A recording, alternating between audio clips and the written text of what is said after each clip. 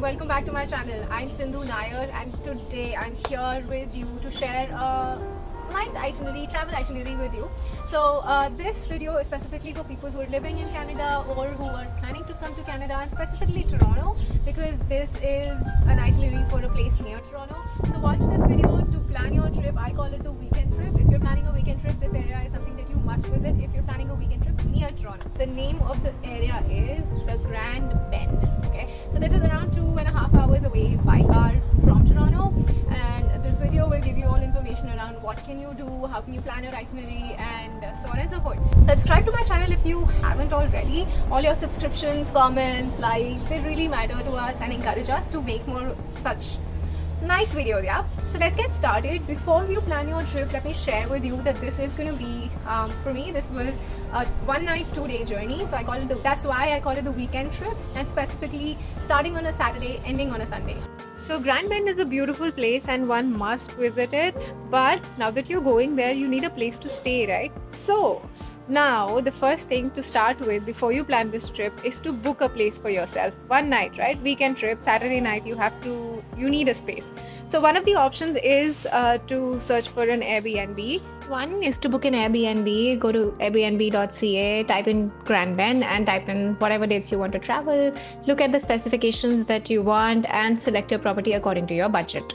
The other way to do is to book through, there are websites like VRBO, booking.com, but all of this needs to be done well in advance of your actual day of trip. Otherwise, you end up not getting properties or getting expensive properties. And for people who are too adventurous, so the other thing is to book motels. Motels are some things that are really like, we couldn't find them online. So if you really need to go there, see and book it there, and if you want to try that out, go ahead. I'm not one of those people, so I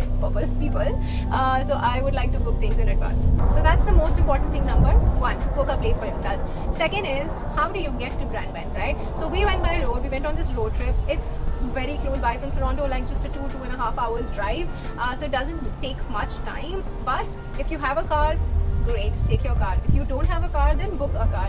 What we did was use this app called Turo. Turo is like the Airbnb for cars. There are people who put up their personal cars for rent on Turo, and people like us who don't have cars who rent these cars to go on a short trip. So you can do that too. Otherwise, if you don't want to do that, then go for these car rental companies that are available called Enterprise, and there are so many more. Just search online car rental companies near me and you will be able to find something.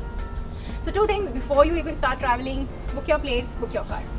Now the day of travel. Okay, so this is basically a weekend trip, right? So it starts on a Saturday morning. What we did was we started on Saturday 8 a.m. and we reached Grand Bend by 10:30, 11ish, because also we stopped on the way. The route was beautiful, expressways and then countryside roads. Must drive on these roads. It's such an amazing experience. I'm sure you'll love it. So it's up to you on how much time do you spend on the road, how much time it takes you to reach there, and make sure that you, like, if you want to stop in between, there's no problem, right? But make sure that you leave early, because weekends generally all these expressways are packed because everyone wants to go out of the city, correct? So tip number one, leave early as you can. Okay, but having said that, there is a disadvantage to leaving early. The hotel check-ins here in Grand Bend generally approximately started around 4 p.m. So if you reach Grand Bend by, like, say 11 a.m, what do you do? So that was the question, and that was the difficult part that Ankit and I were stuck in, but we still found a solution to it. So we reached early. We told our hotel that we'd come early, but they couldn't offer such an early check-in. They could probably manage an early 1 hour check-in, but that's about it. But that's fine. We reached Grand Bend and we thought we'll have some brunch, right? We didn't have breakfast because we left very early, so we thought we'll have brunch. Now there's this Main Street West road, right? Like when you enter Grand Bend, there's this famous street which has all the restaurants. So I would recommend go explore the restaurants. What we had and we tried was a Mexican restaurant called La Playita. Best thing was one of the spicy margaritas and jalapeno poppers. Delicious. You have to go there. It's such a colorful vibe to the entire place. Colorful place, beautiful, like the infrastructure and everything. The interiors, actually, interiors was beautiful. So go try out, or you can try out other restaurants that are there on Main Street West. So spend some time, 2-3 hours. I think you should be done by 1 p.m. Now what do? You still have your, like, you haven't checked in yet, but it's fine, right? Like, you've come from your home directly, it's okay if you haven't checked in. So you have now 3 hours before your check-in. Within those 3 hours, you can go explore the beach. Do check the weather before you go. Yeah, sometimes it starts raining, it's chilly, so really don't know, but check the weather. If it's nice and sunny, and in the summers, go there, sit at the beach, spend some time. Grand Bend also offers a lot of, like, the beach area offers a lot of sports activities at the beach. You can explore them too. We couldn't because it was really cold, even though we were in, like, spring, so we went in spring. We did not really go in summer, but it wasn't as warm enough to go inside water or do water sports, so you can try out those water sports. After that, 4 p.m. check-in time. Go check into your hotel. The hotel we chose, and we got one space, literally one space was remaining in the hotel when we booked it, was the Colonial Hotel. So we checked into the Colonial Hotel. What we did was, we went to the hotel, checked in, and we left for this space called Bad Apple Brewing Company, which is another like 30 minutes drive from our hotel. So Bad Apple Brewing Company is this, like, amazing outside brewery. Like, it has beautiful apple trees, and they're, like, symmetrically and planted very symmetrically. Then there is this area which has, like, barbecue area. There's this area where you get freshly brewed beer. If there's a festival going on, perfect timing. Try to go if there's a festival going on.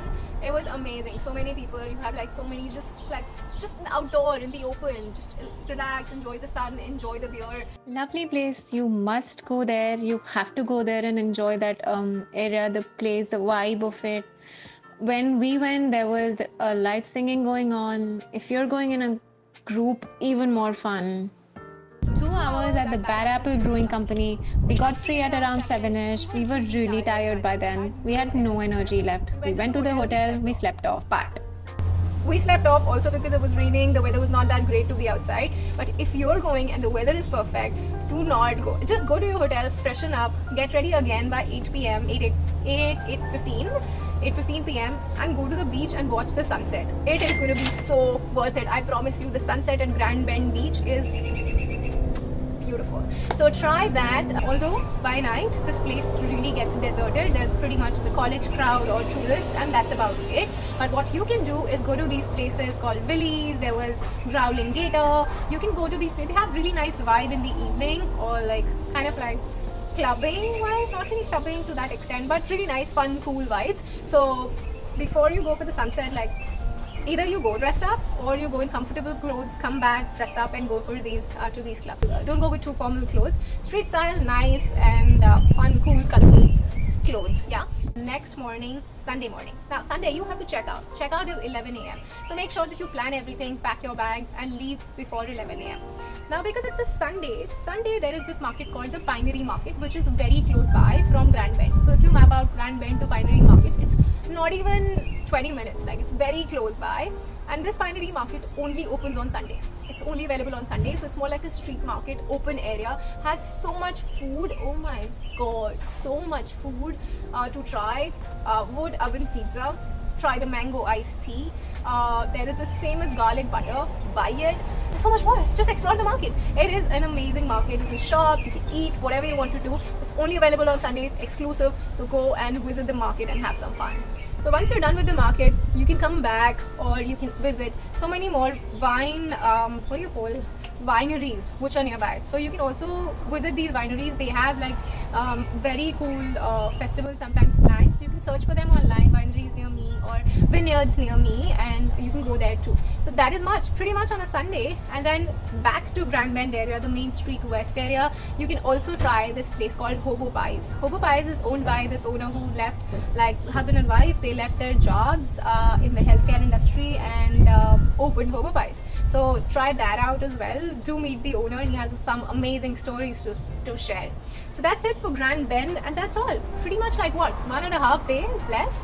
And yeah, while coming back from Grand Bend to Toronto, you can leave like around like 4ish, 5ish. You can leave Grand Bend, come to Toronto, and between that, like not even 4ish, 3 p.m. I think easily you can leave by 3 p.m. or even before that.